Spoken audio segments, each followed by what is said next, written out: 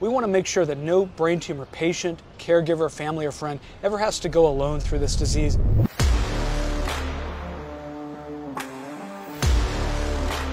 The Race for Hope DC creates community. It creates those connections so that patients and families can find one another.